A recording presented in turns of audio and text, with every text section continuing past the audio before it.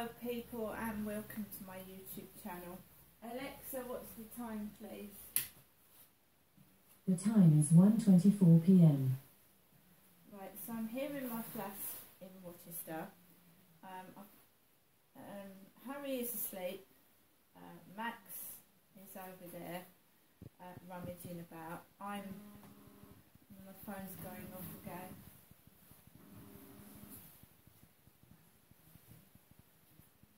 Hello?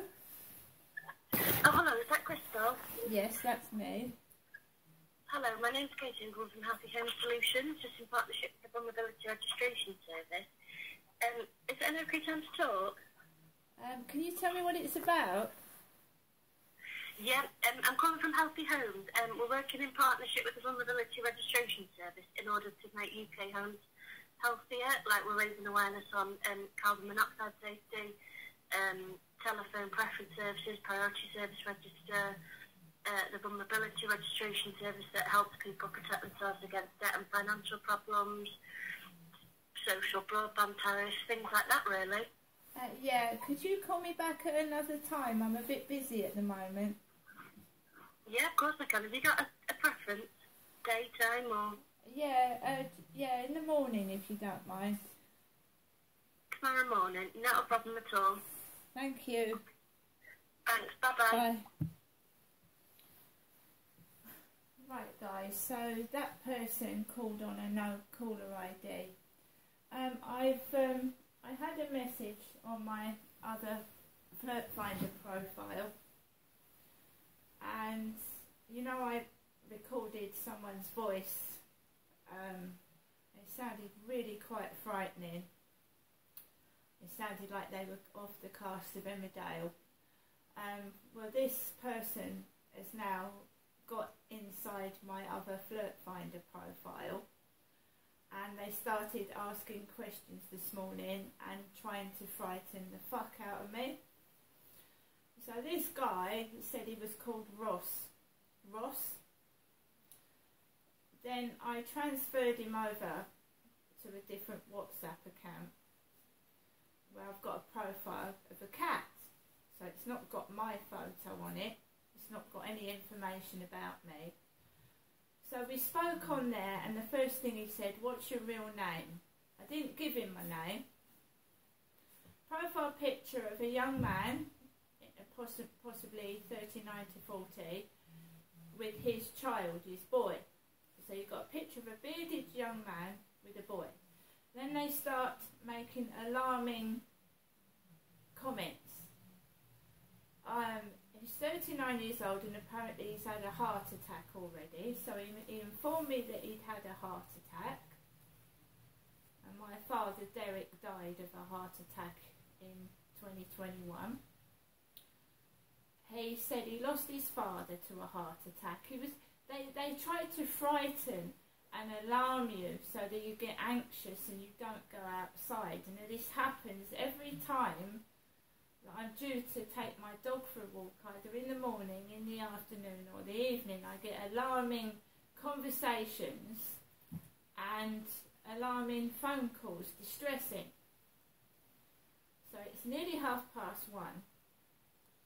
Right, and I'm obviously due to take my dog out for a walk, and I'm charging up my other phone, which can take videos full length of what people are doing when I go outside. So I've got my camera on charge, a better one, ready to go out this afternoon.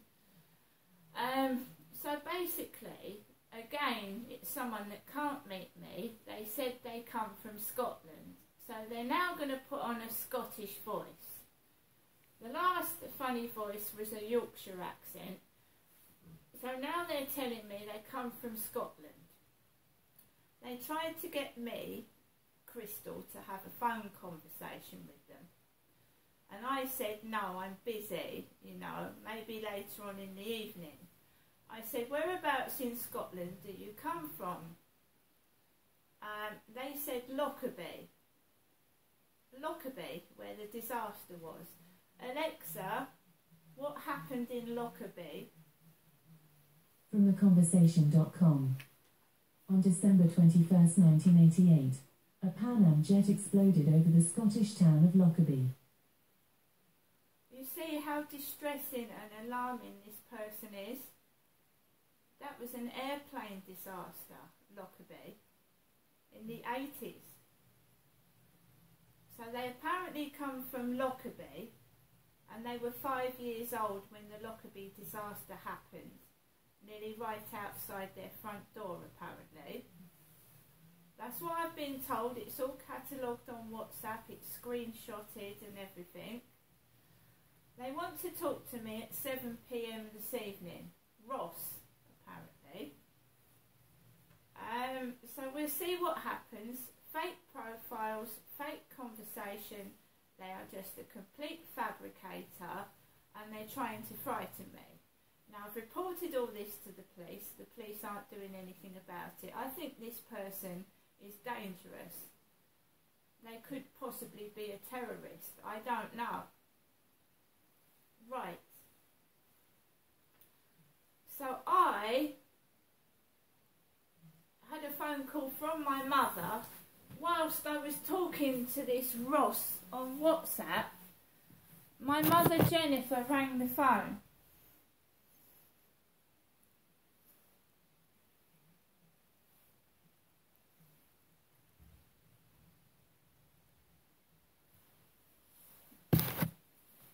Welcome to your EE voicemail. You have 2 new messages. First, new message. Received yesterday at 9:06 p.m. Good evening, Janessa, it's me. Message deleted. Next, new message. Received today at 12:24 p.m. Good morning, Janessa. Today's day one telephone call to you, Janessa, from me, Jennifer, from my landline phone. As I said, I'm giving you the usual daytime telephone call. I'll ring you again later. If you need me or want to say anything to me, give me a ring. I'm in all day. Bye. Message deleted. End of messages. Main menu. To review... I'm sorry, this is a serious nutcase. This is a dangerous person. Who is it? Not my mum, I'm not talking about the mother. The person that's saying they're just lying. They lie about everything, but then something nasty happens. And it is beginning to really frighten me. So after my mum's phone call, I haven't seen a post lady or a post person today. I decided to go downstairs past number 3's wreath. There's a wreath in the hallway on somebody's door. I went past the wreath, down the stairs to my post box, where I expect everyone's got one of these. Rochester Road Closures, Christmas Events 2023. Rochester Christmas Market, Saturday 25th and Sunday 26th of November, Friday 1st of December, Saturday 2nd and Sunday 3rd of December, Friday 8th, Saturday 9th and Sunday 10th of December. And it tells you the roads affected by the road closures. Castle Hill, E. Paul Lane, Bowley Hill, tells you all the closures. Crow Lane at its junction with the High Street. And this has been sent out by Claire Horan. Horan. Claire Horan. Festivals and Events Manager she is, if anyone's interested. Claire Horan. So I had 2 packages. Royal Mail, My Phone Store, Bar Street, Birmingham.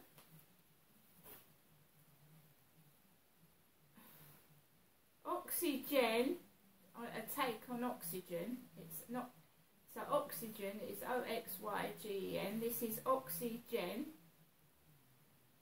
Oxigen.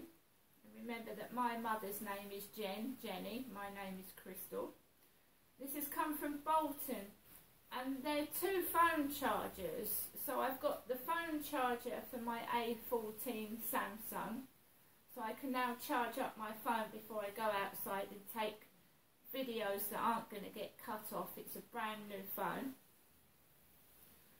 I got a new iPhone charger, iPhone lead, iPhone charger, because every so often the iPhone charger conks out and I can't charge up my normal phone. Now normally I'd be round my mother's, wouldn't I, round my mum Jennifer's, but she's not phoning so often now. It's erratic. It's erratic. I never know when she's going to ring. Sometimes she doesn't, sometimes she does.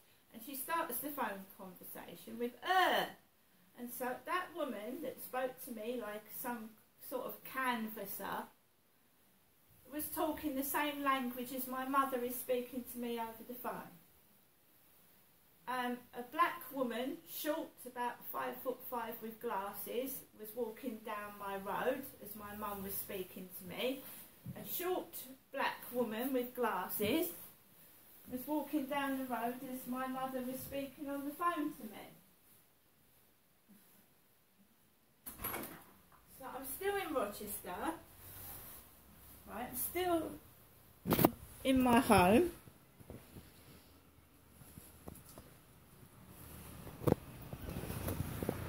So that's what it looks like out here.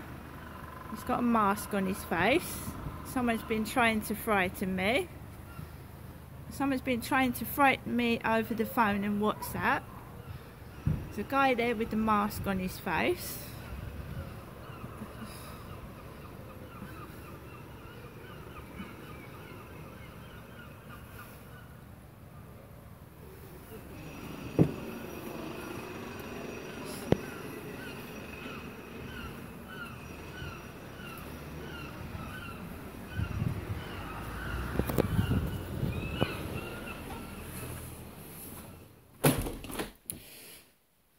Some school lads coming down the road, teenage lads with ties on walking down the road. Now how far does this have to go before the police do something about it? How dangerous does it have to get? You know, being intimidated because I'm just being myself. I don't want to be somebody else. I'm not Jenny.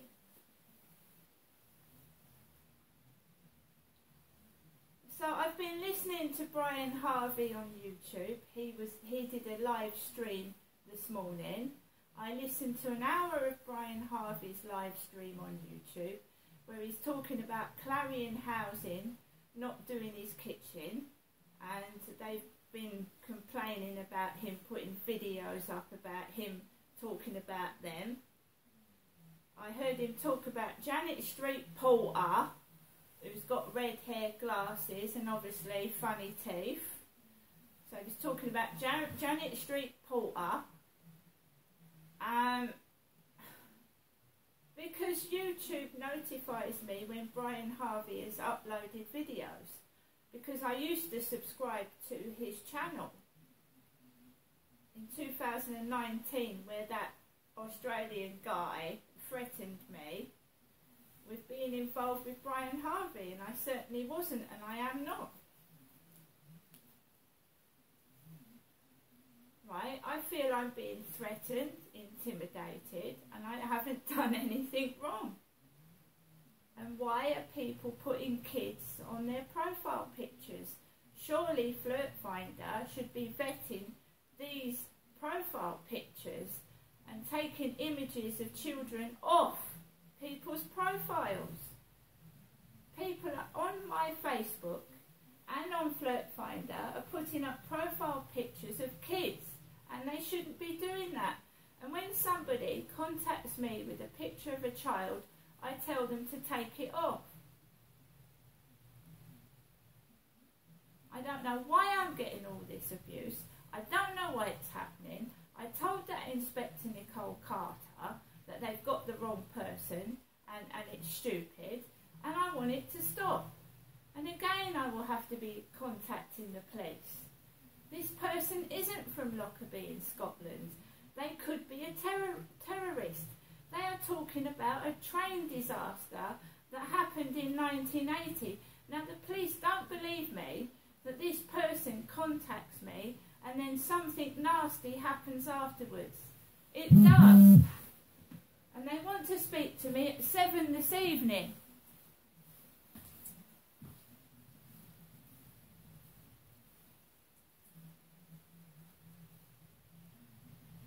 This person is dangerous. The police need to catch them. Instead of sitting on their backside, letting this twat terrify me. I've got to take Max out for a walk. I'll take Max out for a walk, right? But I've got to get those locks on my front door changed. That's quite urgent. Because there is a front door key and a fob that has gone missing.